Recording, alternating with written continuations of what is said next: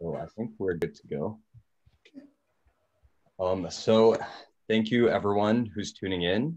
This is the second event of the term for the Oxford Economic Society. My name is Nikhil Komaneni. I'm the events officer for the society.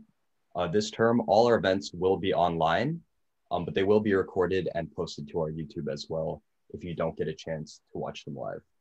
So last Tuesday, we had James Robinson from the University of Chicago, and you can rewatch that either on the Facebook event page or on YouTube, which we will be posting in our next newsletter. For today, we have Professor Damodaran, a professor of finance at the Stern School of Business at New York University. And the subject of this talk will be the implications of the current COVID crisis and its impact on various financial markets and sectors. So as for the format of this event, we'll have a 45-minute presentation and then open up the event to Q&A. And if you would like to submit questions, you can use the Pigeonhole link that I've posted in the discussion section of the event page for this event. If you would like to follow along with the slides, I have posted those on the event page if you haven't seen already. But without further ado, thank you for joining us, and feel free to share a screen whenever you're ready. I'm going to share my screen first before you've disabled my screen sharing, so you've got to allow me to do that. Sure. Okay, should work. Okay.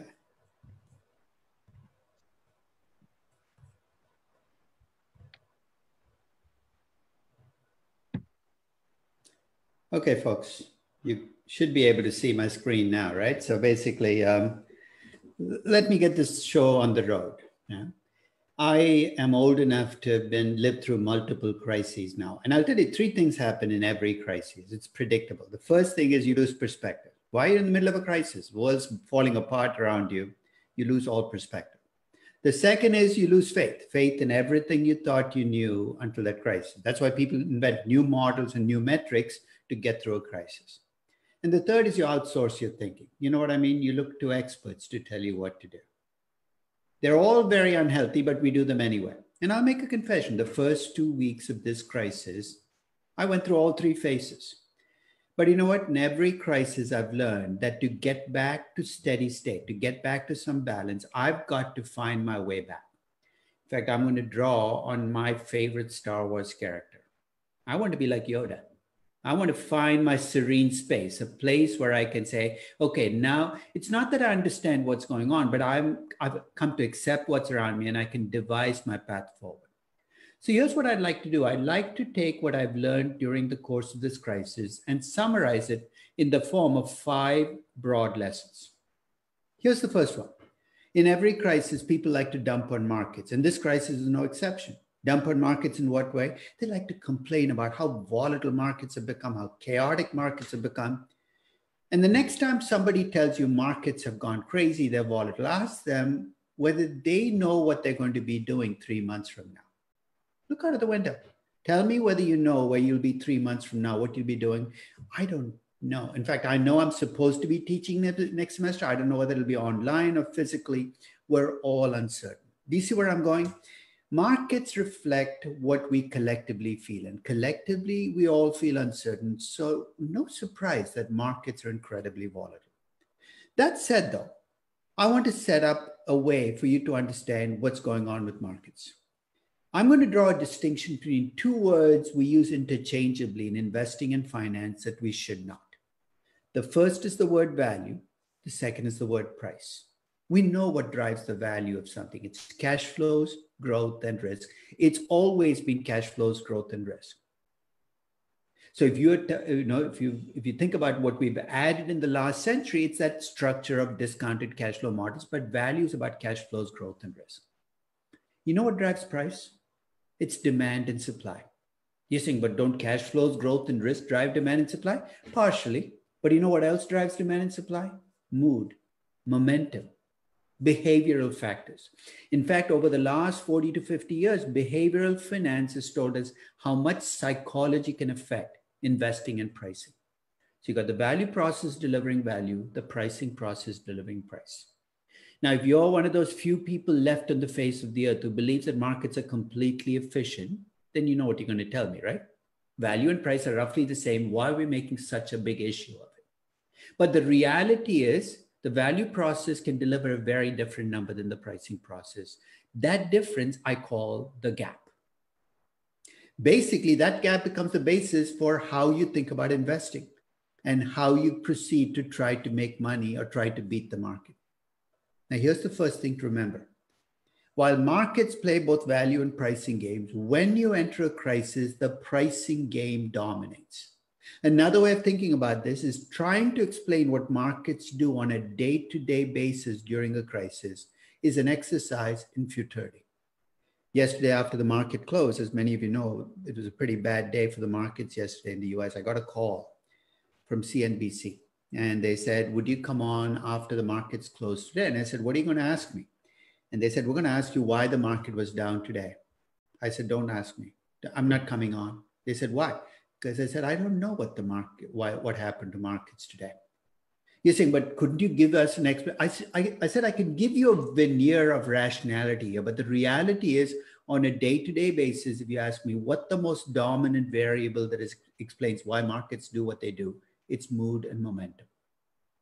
So let's take a deeper look at value versus price. In fact, there are three broad areas where the value game and the pricing game diverge. The first is the value process as an upper bound and a lower bound. Let me explain what I mean by that. Let's assume you and I both sit down to value Tesla. Now, let's face it, Tesla is a company where no matter who you are, everybody has a point of view about Tesla. Let's say you're an optimist on Tesla. You love Tesla, you love Elon Musk, and I'm a pessimist on Tesla. You sit down to value Tesla. How is your optimism going to play out? You're going to get a much higher revenue growth, maybe revenues of 300 billion, like Volkswagen by year 10, margins like a technology company, and perhaps you'll let them get there without reinvesting like traditional manufacturing companies do. Hugely optimistic story, but a plausible one. You're going to come with the value of Tesla, but there's an upper bound. It might be $1,000 per share, but you can't push above that. I could be a pessimist on Tesla, put much lower revenue growth, much lower margins, much more reinvestment, come up with a lower value, but there's a lower bound. Value as an upper and a lower bound. In contrast, if you ask me what's the highest price Tesla can trade at, my answer is I have no idea. There is no upper bound. Mood can take you to whatever number you want it to. Remember the famous tulip bulb craze in Holland? This was back in the Middle Ages, where people were paying they were selling their house and buying one tulip bulb. You're saying, what crazy people? They were playing a pricing game. Essentially, there was no upper bound on the price. I used to think there was a lower bound on the price. You know what that lower bound was? Zero. I thought the price can't be lower than zero. In every crisis, you learn something new. And in this one, I learned that that lower bound doesn't even apply. The price can drop below zero. Hang on a few slides and I'll give you an example of exactly when I found out that reality. So value is an upper and a lower bound, price doesn't. Pricing is a reactive process. You know what I mean by a reactive process? To win at the pricing game, if you're a trader, you're playing the pricing game, here's what you need to do. Remember the old Keynesian description of the stock market as a beauty contest? Where your job is to not judge who the best looking person on the stage is, but to judge who the remaining judges think the best looking person on the stage is. That's what traders do. They don't try to decide what the price will do. They look at what other traders are doing and they try to react. Pricing is a reactive game. In contrast, value is proactive. If you ask me to value Boeing, I could look at all of their history, but it doesn't matter. The value of Boeing lies in the future. I have to make my best estimates for the future. Price is reactive, value is proactive. And here's the final difference. I told you the value process and the pricing process can yield a gap. And there are some people out there who believe the gap always has to close. If you're an old-time value investor, you know who I'm talking about, the people who go to Omaha every year, pray at the altar of Warren Buffett, you believe the gap always closes and you get rewarded for your virtue. Let go of that thought. There can be a gap and the gap can actually get bigger over time. There is nothing guaranteeing that the gap will close in this process. Those are three big differences I want you to keep in mind as I take you on a journey on what's happened during the last 8 months in markets. So to set the game rolling, I'm going to take you back to the start of 2020. Seems like a lifetime ago, right? But if you think about where we were at the start of 2020, we were coming off an incredibly strong year for stock markets in 2019. In 2019, US equities were about 30%, had a return of about 30%. Global equities had done really well in 2019. So starting 2020, we felt pretty good, right? And in the first few weeks, until about February 14th, that good feeling continued. Stocks continued to go up. On February 14th, did we know there was a virus lurking around the world? Yes, but we thought it was going to be in Asia and on cruise ships. That's what we thought. And on February 14th, we saw a news story out of Italy, which said that the Italian government had found a couple of hundred COVID cases in Italy, and none of those people had been in China or on a cruise ship. And all of a sudden, we all woke up to this collective, oh my God, this virus could go global. And guess what? Over the next 5 weeks, markets imploded. And that word I'm using intentionally because during that period, here's what you saw the S&P 500 do. It was down 34%. The NASDAQ was down 30%. That 5-week period was essentially a very bad bear market in 5 weeks. If you get a chance, go back and look at the news stories on March 23rd. The world was ending. You were told to sell all stocks and run for the hills. The end was coming. Whatever reason, the day after you woke up and the mood had shifted. And over the next 2 months, take a look at what stocks did. They went on this binge of buying, pushing prices back, perhaps not to where they were before the crisis, but you recovered almost 2/3 of the loss you had in the first 5 weeks in the next 2 months. And after May 22nd, stocks settled into this upward motion. And it wasn't as steep as it was in those 2 months, but stocks continued to climb. This graph runs all the way through August 14th. 6 months after the crisis, the S&P 500 was back to where it was on February 14th. The NASDAQ was higher than where it was on February 14th. This has been a very strange 6 to 8 month period since February 14th. Now, as stocks were going through this collapse initially, recovery, and then this slower recovery, let's see what the other markets were doing, starting with treasuries. In the first 5 weeks, when people were selling off stocks, they were panicking. Guess what they were doing? Remember the words flight to safety that you hear in every crisis? Sounds fancy, but here's what people were doing. They were selling stocks, they were taking the cash and buying what they thought was safe. And for decades, for better or worse, whether you like it or not, US treasuries have been one of those places investors go to. So they were bringing their money to treasuries, pushing up the price of T-bonds and T-bills. And as they're pushing up the prices, take a look at what's happening to treasury rates across the board. The 30-year rate, the 20-year rate, the 10-year rate, the 6-month rate, the 3-month rate, they're all collapsing. The 3-month rate went from about 1% down to zero, close to zero. The 10-year rate went from 1.7% to 0.7%. Now, some of you are saying, well, that's easy to explain. The Fed did it. You know what? The Fed did not speak up till March 15. They were shell-shocked to the point that they were shut down. March 15, they finally said they were going to go back to what they tried in 2008, quantitative easing, a fancy word for we're going to spend billions of dollars buying treasuries to keep the rates down. Oh, guess what? The rates were already down. You don't have to do a thing. So the markets yawned and said, hey, try something new. 8 days later, on March 23rd, the Fed came back and said, hey, we're going to continue quantitative easing, but in addition, we're going to do something we did not do very much in 2008. We're going to be a backstop in the private lending market. You know what that means, right? Basically, they said we're going to lend money to companies in trouble, buy corporate bonds of companies whose bonds have collapsed. That announcement, more than any other, seemed to be the trigger that turned the market around. Now, I've described the Fed in my blog as the Wizard of Oz. If you've ever seen the movie, you know how much power the Wizard of Oz had in that movie? He had no power. He was this little guy with basically sitting behind a curtain, acting like he had power. The power that the wizard had came from the perception that he had power. I describe the Fed as the Wizard of Oz because the Fed really has very little power in terms of actual power, but the words it uses in its actions can cause others to blow. That March 23rd announcement that they're going to be a backstop in the private lending market was announced with a lot of fanfare. The amount of money the Fed has actually spent being a backstop is trivial. It's been about $12 billion in a market that's 8 trillion. It's like penny change. But that action seemed to turn markets around. So as the treasuries were moving, corporate bond yield spreads were also changing. So in the first 5 weeks, so I want you to think about this collection of markets moving. Markets never move in a vacuum. Stock markets are collapsing in the first 5 weeks. Treasury rates are dropping. And in the corporate bond market, default spreads were widening. Why? Because people were scared. When people are scared, they charge a higher price for default risk. So in the first 5 weeks, you see the default spreads widening. By how much? The triple B default spread went from 1.3% to 3.7%, almost tripling over the course of 5 weeks. And then, just as stocks turned around, corporate bond spreads start to turn around. And if you look at what's happened since, they're not back to where they were before the crisis, but they've dropped back towards where they were before the crisis.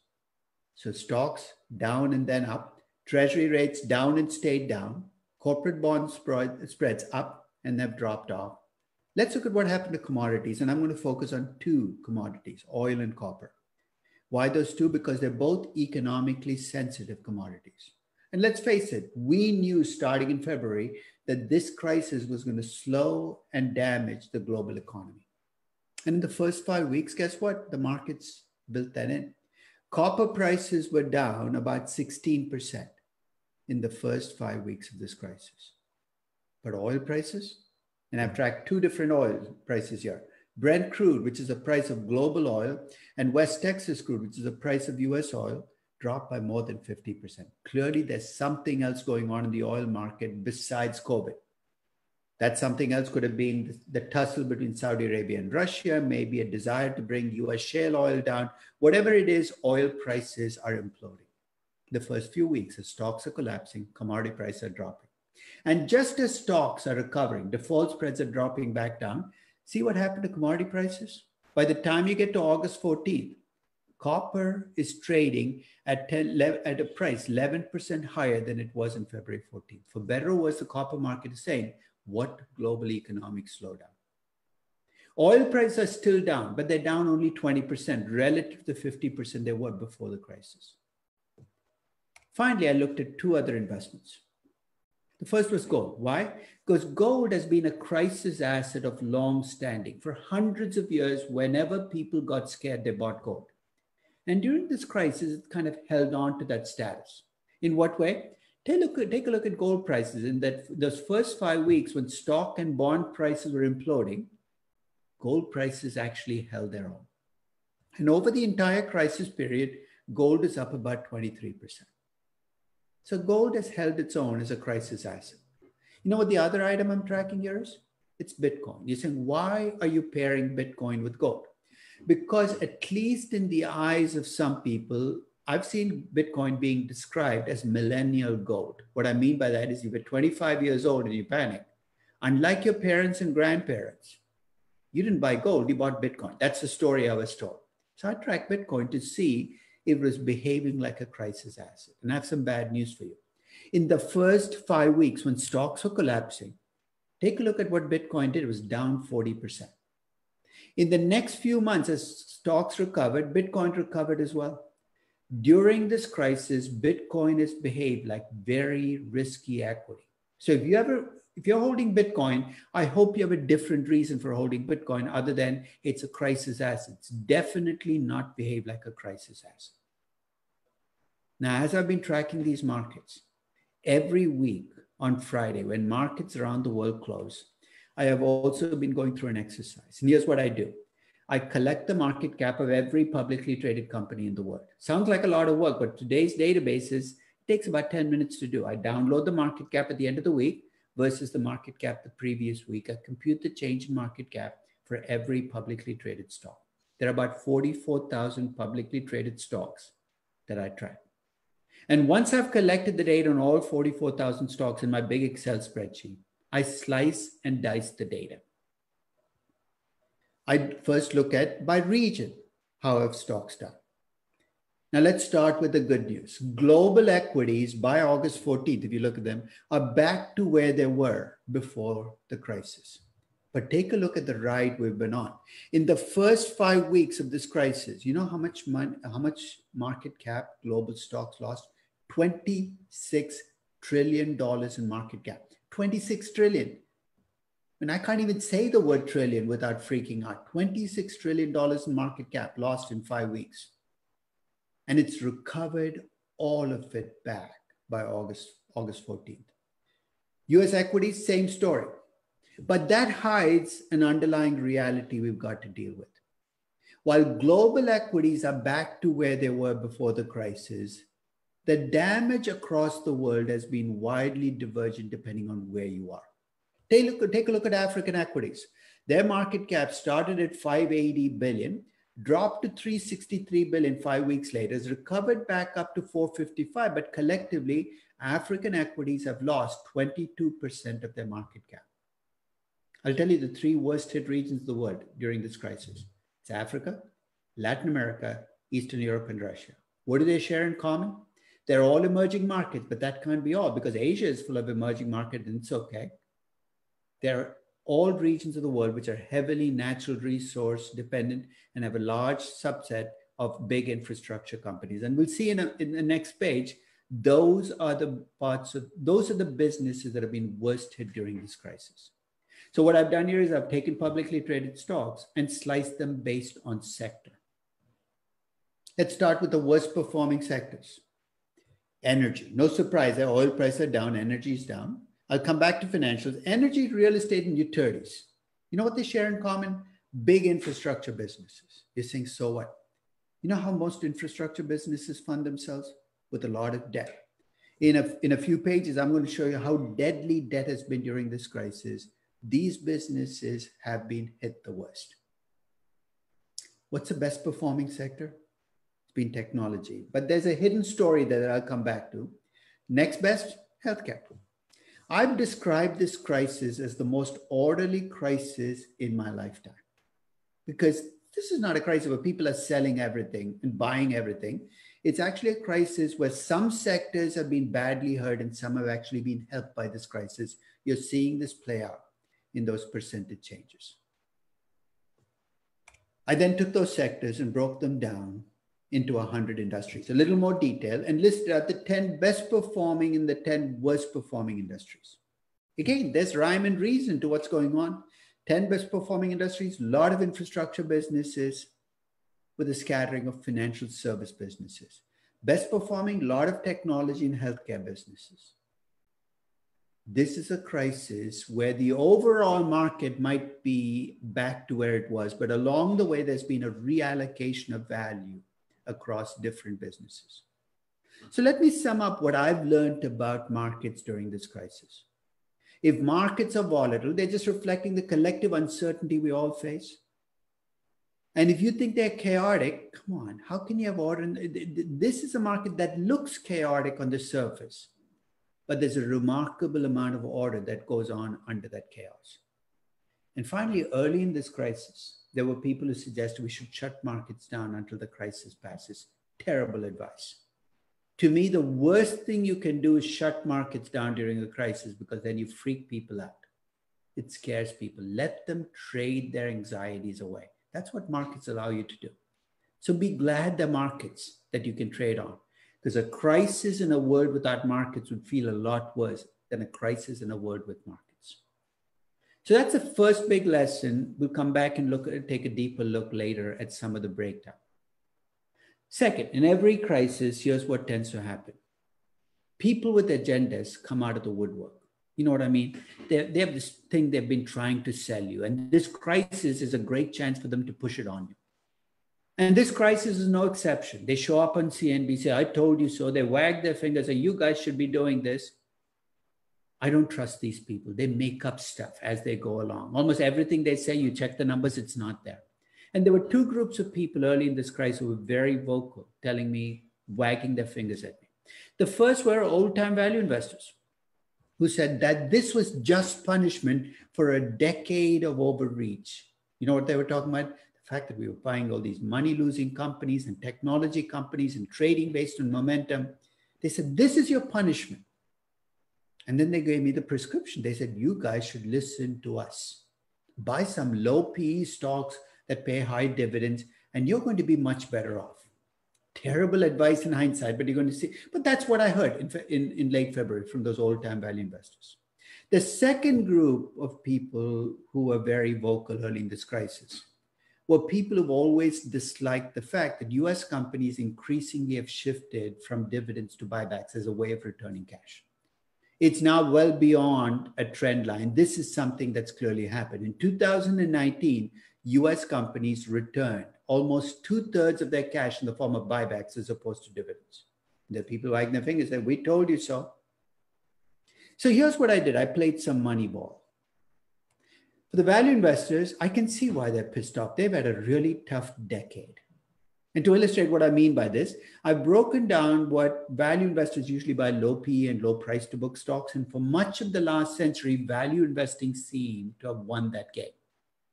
And then you get to the last decade, see what happened?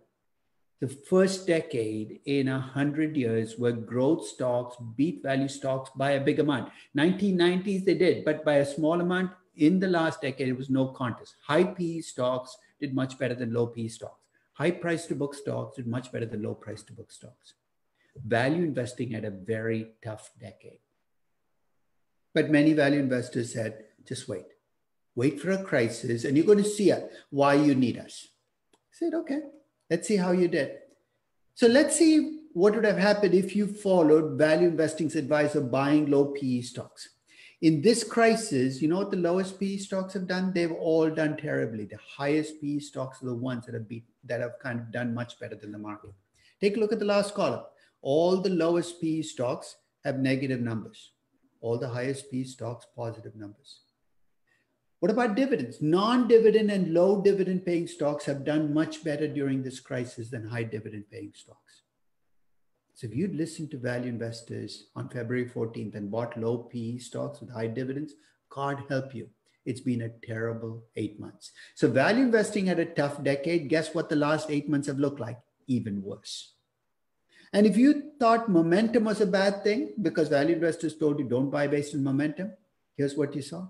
The highest momentum stocks are the only ones that have done much better than the market.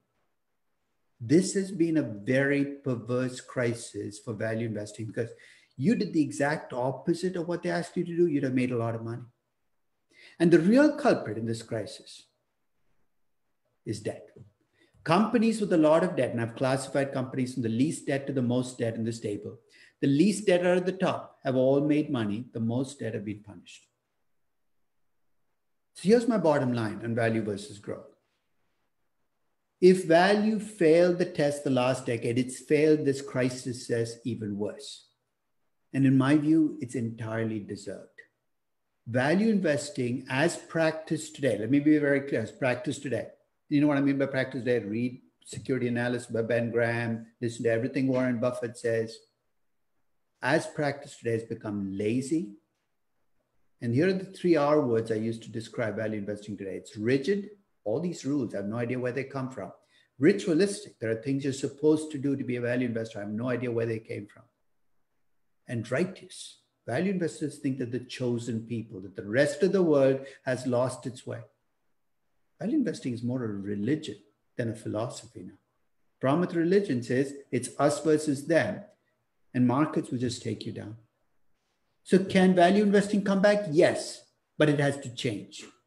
I have a series of 3 posts on my blog. If you get a chance, read. If you're a value investor, I welcome disagreement, but I think it has to change. It's got to become more dynamic, more forward-looking, less rule-driven to survive. And if it doesn't, it's going to keep going down this dark road that it's been on for the last decade. Now, one of the devices that I like to use in my classes to describe why companies are different is a corporate life cycle. Corporate life cycle looks like a human life cycle. A startup is like a baby. A very young company is like a toddler. You know what toddlers do? They stagger around, they fall, they get up, they stagger around, they fall. Then you become a teenager. What do teenagers do? Well, they wake up every morning and say, what can I do today to screw it all up? They have lots of potential, but every day they try to figure out, there are teenage companies. I described Tesla as my corporate teenager when I bought it in June 2019.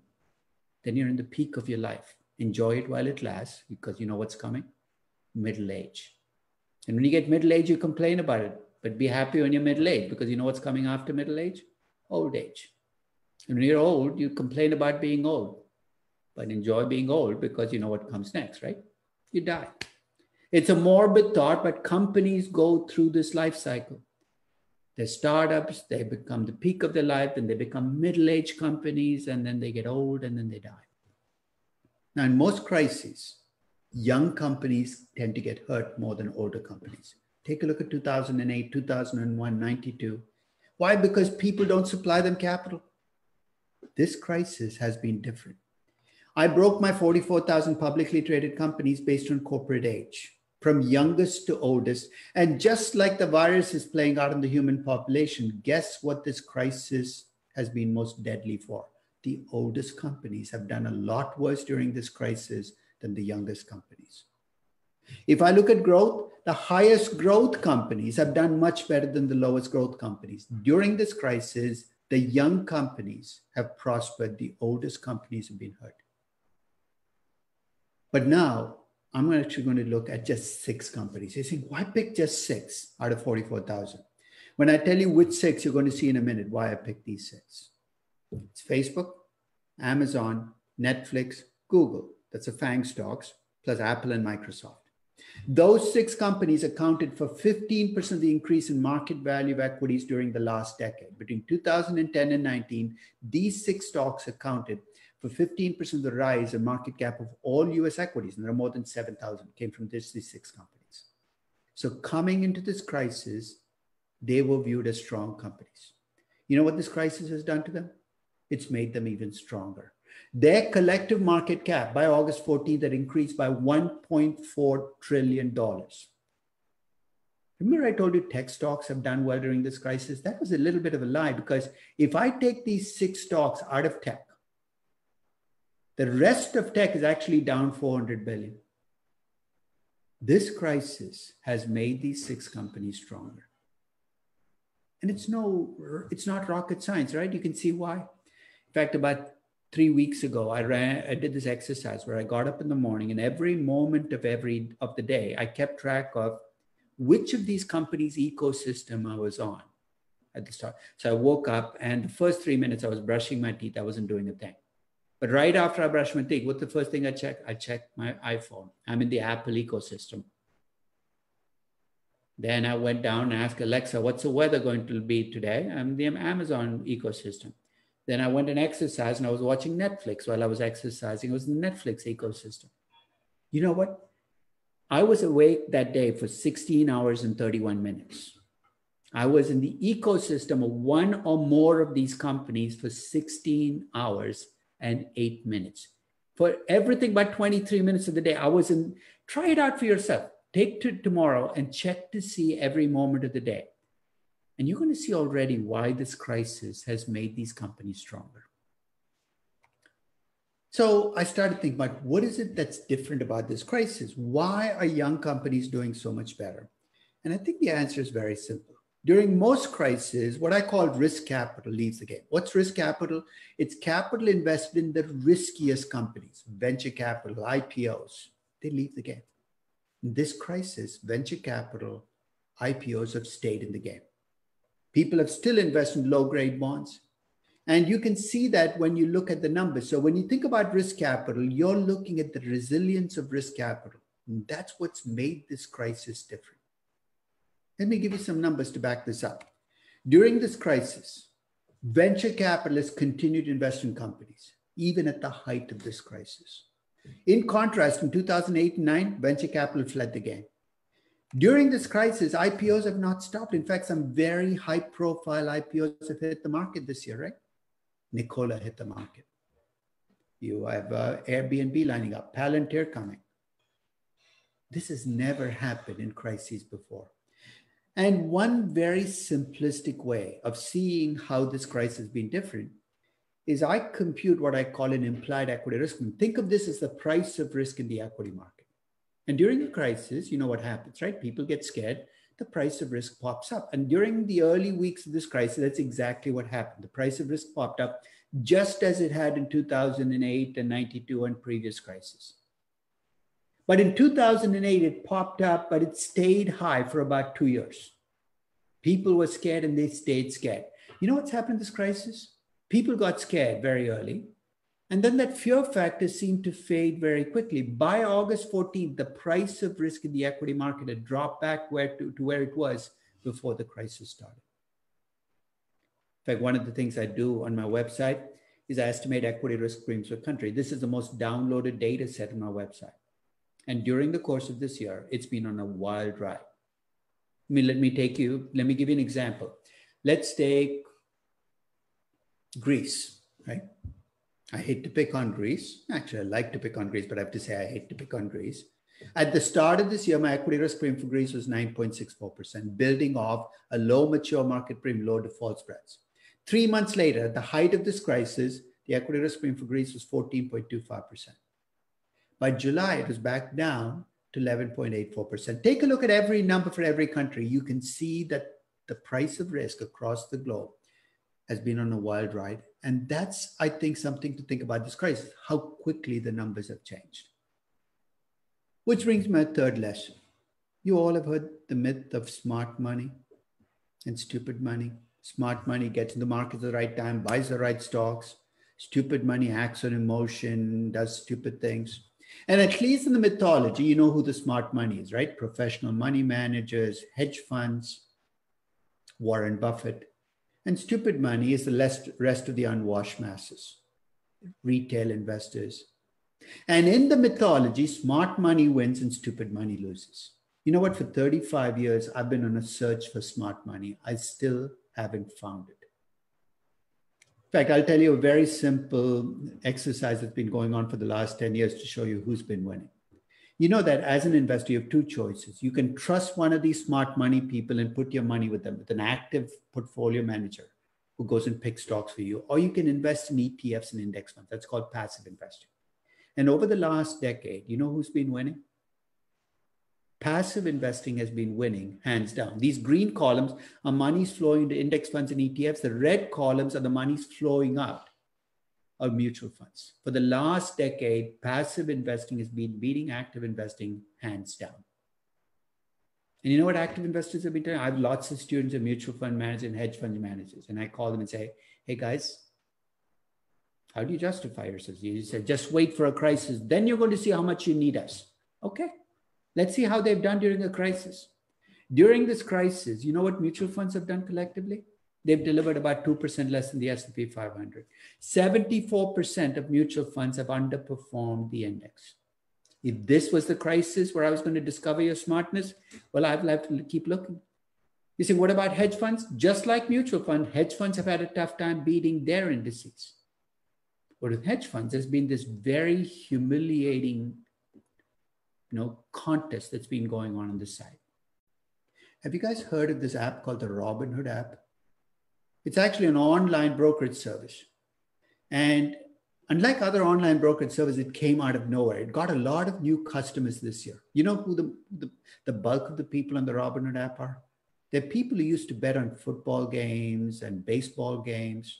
And of course, when COVID hit, they had nothing to bet on. So you know what? They went on the Robinhood app and they started betting on stocks. You go on the Robinhood app, these people are completely open about the fact that they understand nothing about stocks. I actually saw a comment there about somebody who bought a stock. He said, I bought Casper because I like the friendly ghost. Seriously, that's what his comment. And he said, I don't know anything about the company, but I like the name. So you can define them as stupid money, right? But for the last few months, there is this contest that's been run. In fact, Goldman Sachs has been keeping track of stocks that hedge funds like and stocks that the Robinhood app investors are buying. And over the 6 months, you know who's been winning? The Robinhood app picks have beaten hedge fund picks by 16%. I'm not suggesting you do something stupid like put all your money with a Robinhood app investor, but it shows you how empty smart money is, that they can't beat people who are completely uninformed. So I'm going to suggest a different classification for you. Rather than think about smart and stupid money, if you're going to put your money with somebody, make it humble money. What's humble money?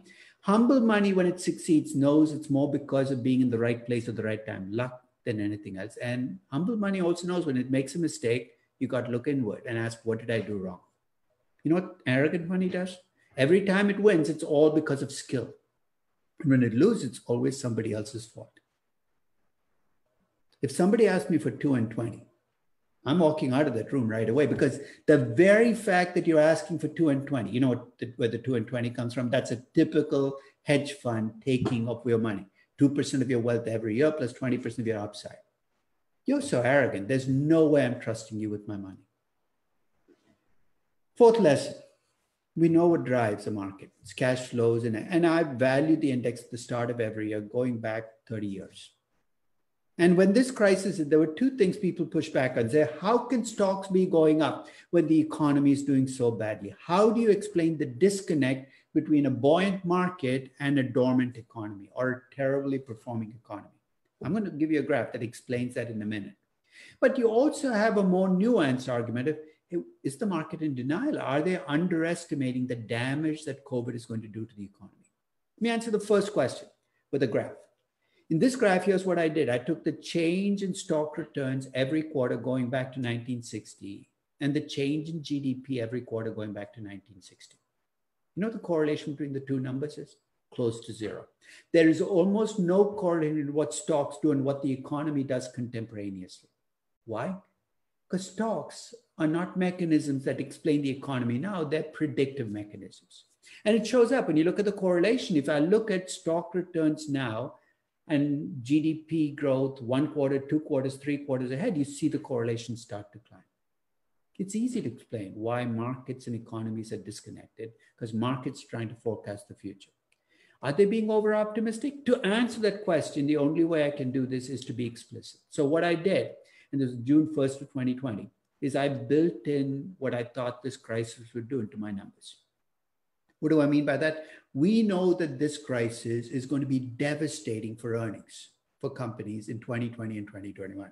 So I brought those numbers down. We know that many companies are going to cut dividends and suspend buybacks. So I reduced dividends by 20% and buybacks by 50%.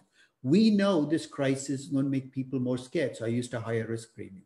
So I was trying to be realistic. We're in a crisis. I'm going to reflect the effect on my numbers. And what I got with those more realistic assumptions was a value for the index of 2009-30.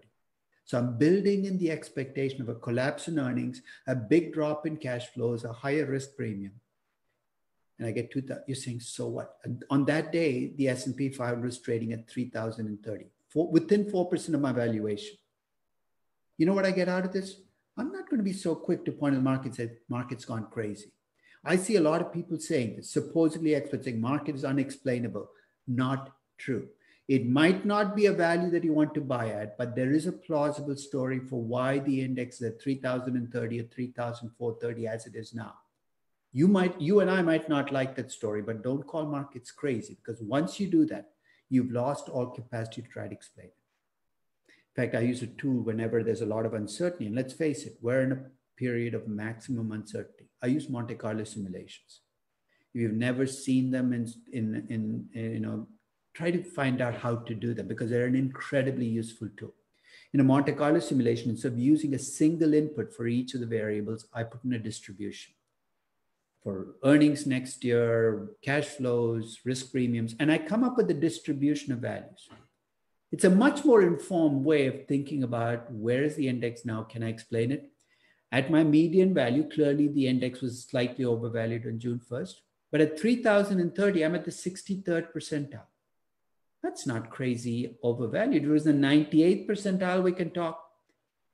The market's not gone crazy. Perhaps it's a little more optimistic than it should be. And weeks like this one are reminders to markets that they might have got ahead of themselves. Which brings me to my final point. I'm a great believer in storytelling. I teach valuation and corporate finance. What's storytelling? A good valuation, in my view, is a bridge between stories and numbers. In other words, you show me an Excel spreadsheet with a valuation. Every number in your valuation has to have a story attached to it. And every story you tell me about a company has to have a number that goes with it. In fact, about 4 years ago, I wrote a book on this, on how to connect stories to numbers, called Narrative and Numbers. It's, I think, some of my books are a tough slog. I wouldn't want to read them. They'd put me to sleep. This, I think, is one of the less boring books that I've written. It's about connecting stories to numbers. And it's a 5-step process. You start with a story for a company. You make sure the story you've told is not a fairy tale. It's possible, plausible, probable. I'm raising the ante with each of those words. You convert your story, every part of your story, into a driver of value, revenue growth, margins, discount rates.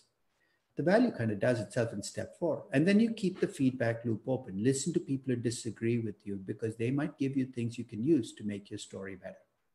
That's what I did at the start of this year when I valued Tesla. I told a big story about Tesla, a company where its revenues I saw growing to 127 billion. To give you perspective, that would make Tesla bigger than BMW, almost as big as Ford in 10 years. It's 1.5 million cars. That's a big story. I gave the margins like a technology company. Already you can see this is a pretty optimistic story, an upbeat story. And I have to be realistic. This company still has some risk. So there's a 10% chance I will not make it. With my big, upbeat, optimistic story at the start of this year, I valued them at 427.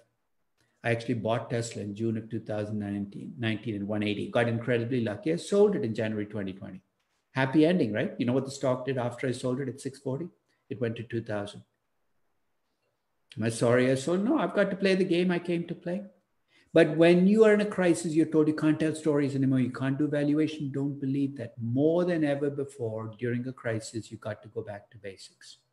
So if you get a chance on YouTube, I have this video I created in March of this year where I took my basic valuation spreadsheet and I said, how do you value companies in the midst of this crisis? And very simply, here's what I did. You got to separate the near term from the long term. You got to look at what impact will this crisis have on near-term earnings? And that's going to be damaging for most companies. But you also have to follow up by asking, what does this crisis do to the story for my company? Because let's face it, for some companies, your story is going to get bigger because of this crisis. For some companies, it's going to get smaller. You're valuing Carnival Cruise Lines. Hey, Carnival Cruise Lines is not coming back from this crisis in any way, shape, or form, resembling the Carnival Cruise Lines that went in.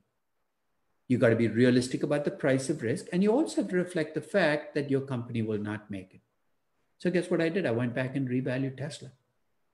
Has Tesla story become bigger? I think Tesla's story has become bigger during this crisis. You know why? Because its traditional competition has been so damaged. Volkswagen, Ford, GM, Daimler, been so damaged by this crisis that Tesla comes out of this a winner. So you know how that showed up? Look at my end revenues. Instead of 127 billion, they're now 200 billion. I am now making Tesla as big as Daimler in 10 years. I'm getting a little more pessimistic about margins. It's going to be tougher to climb to those 12% margin. But the value that I get with this much bigger story for Tesla is about $624. $200 higher, 50% higher than my value 6 months prior. But look at what happened to the price. It's now at $1,400. So some companies like Tesla, like Zoom, another company that's benefited from this, clearly the value's gone up, but the price has gone up even more. Are there companies that have been damaged? Absolutely. In fact, I'm going to close with the valuation of a company that has been damaged badly by this crisis, Boeing. It's a valuation in March of 2020, where I valued Boeing with a very depressing story of declining revenues for the next 2 years. Because what airline is in position to actually order new aircraft?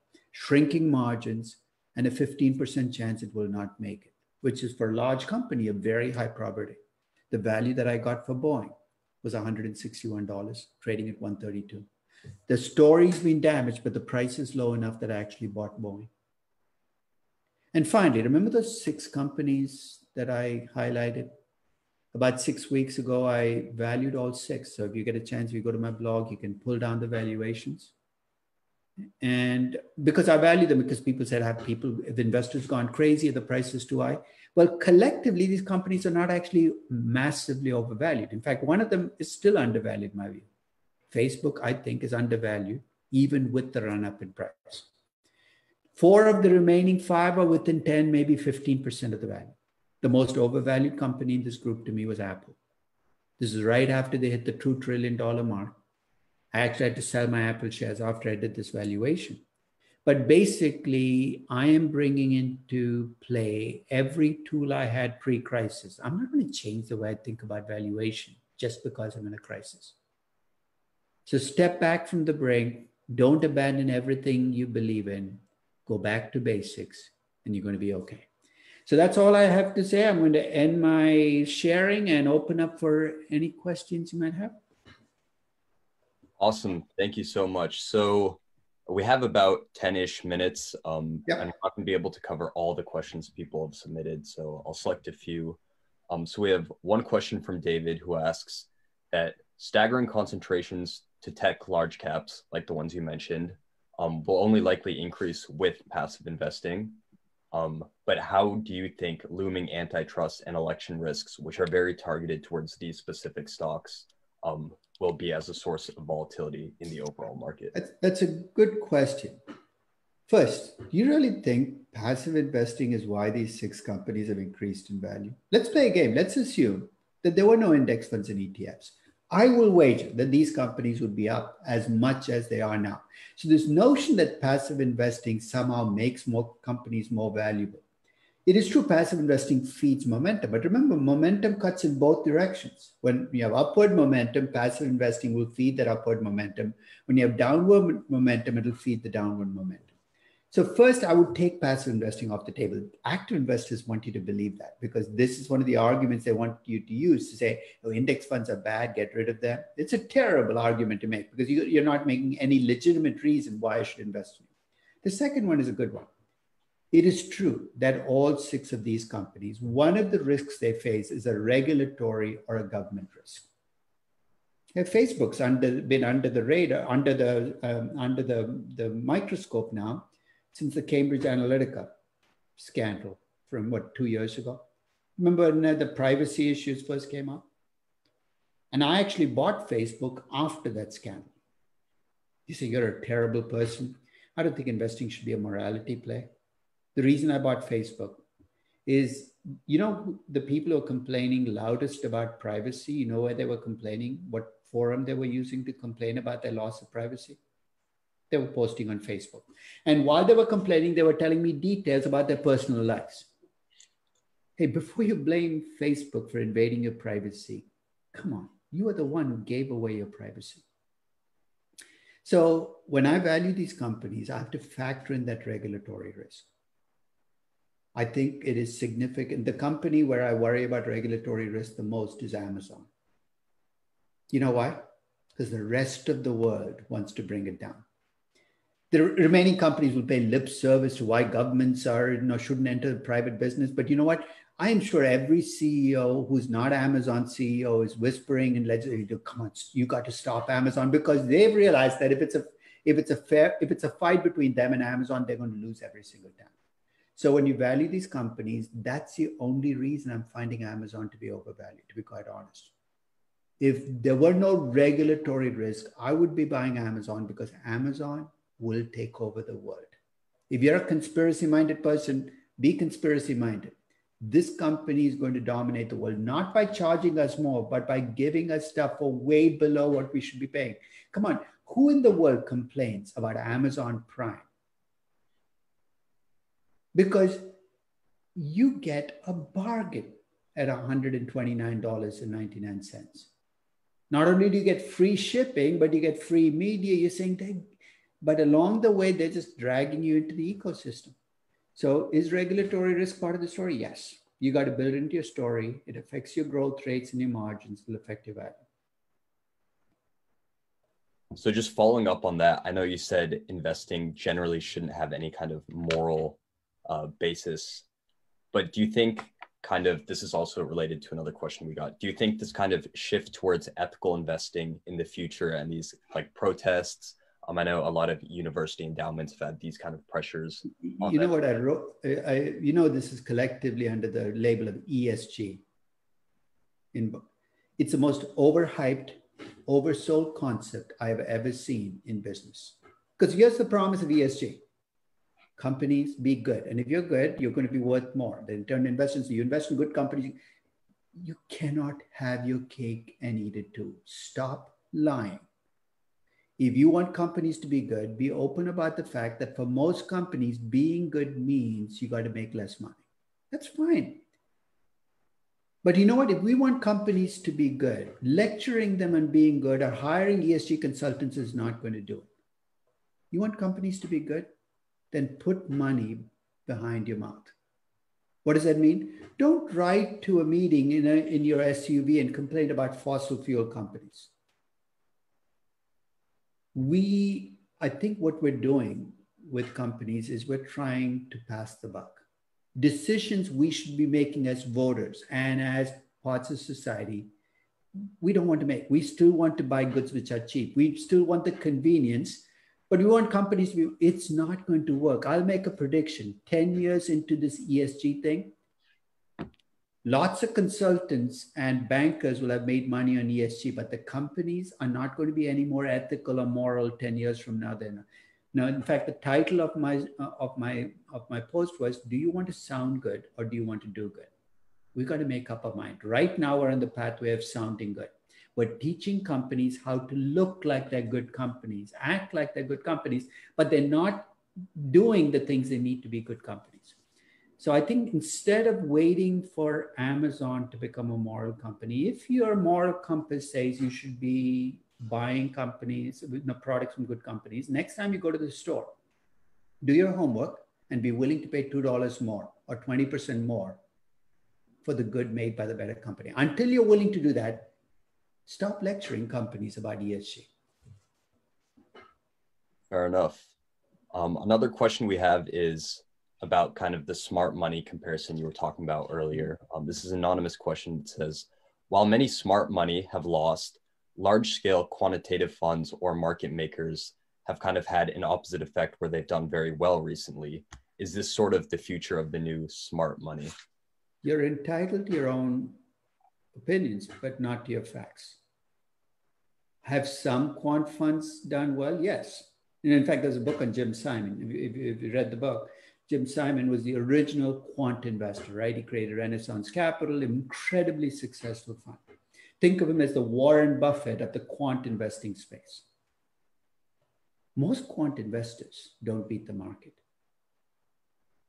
Do some of them do? Yes. Could that be explained by luck? Many of them just happen to be in the right place at the right time. In fact, I'll tell you something. I have a very simple rule in investing. If you bring nothing to the table, don't expect to take something away. What do quant investors do? They take public information, they put into big computers, and they run all these programs. Let me ask you a question. What is exclusive about any of the stuff you do? You have big computers? I have big computers. You can hire people from Stanford and MIT and Caltech. I can hire people from Stanford, Caltech, and MIT. There's nothing that is unique about this game. So this notion that big data and artificial intelligence is somehow going to rescue active investing, which I've always said, it's not going to happen. That's not where the rescue is going to come from, because I'll close with the saying that if everybody has it, nobody has it. And that's the problem with a lot of big data and artificial intelligence. Everybody's going to have access to it. Fair enough. And then since we're nearing the end, I'll just do one last question related to the concentration in tech large caps that you talked about. So this question is from David, who says, while US equities have done well, especially the large cap tech stocks that you have mentioned, valuations in other markets which don't have these large tech exposures like the US did have been comparatively depressed. Do you see this gap between countries and between geographies increasing as many of these large market cap businesses will come to the US? Well, I think there's a point of truth there, right? Because the US has done well. China's done well. China's is the equivalent of the FANG AIM stocks. It's got Tencent and Alibaba, but whose fault is that? That markets don't. I mean, Europe gets exactly what it deserves. It likes to take this moral pose of we don't like, the privacy issues. You get on your little, a little box on whichever park, Hyde Park, I guess, where the people get up and make their speeches. So the EU likes to get up on that box and talk about how, wag its finger at tech companies. And then it wonders why there are no great tech companies that will seem to be able to grow in Europe. So part of it is, you're right. It does create this. And let's face it, Facebook, Amazon, Netflix, and Google are US companies only because of their incorporation. They're global companies that have their base in the US. And that's the way to think about it. We live in a world of multinationals that through the accident of history or the nature of regulation end up being incorporated and traded in a particular market. So I think that, I tell people this, you have to live in the world you're in, not the world you wished you were in. And what this crisis has done is it's taken something that we've been seeing for the last 10 years and put it into accelerated speed. We're finally making the transition from the 20th century economy to the 21st century economy, right? From manufacturing, smokestack economies to technology, capital light economies. And most people are being dragged along. They want to stay in the 20th century, use all the things they learned with the 20th. I mean, let's face it, finance as we know it was born and nurtured in the US in the second half of the 20th century. All those rules that you see in value investing come from that. And we're trying to use those rules in a world that has shifted under us. It is true. We're seeing concentration, but it's coming from the fact that the economy has changed. And that's why the old antitrust laws seem like you really can't apply them. They were designed for a different economy. So I think this is a wake-up call for all those CEOs and CFOs who still think they can go back to the way things used to be. You're not. The world has changed, and you can either change and adapt, or remember that life cycle? You can be a walking dead company, a zombie company that continues to do the things you always have done.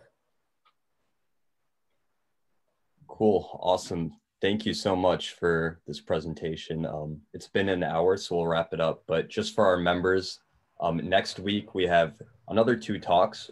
First on November 3rd, Dr. Hajun Chang, who's a professor of economics at Cambridge. And then on November 4th, we have Professor Rolf Luders. We'll be talking about the Chilean economic experience and is known for being one of the Chicago boys back during the early stages of the Chilean economy. But thank you so much, Professor Damodaran, for your talk. And for everyone watching, thanks for tuning in, and we'll see you next week.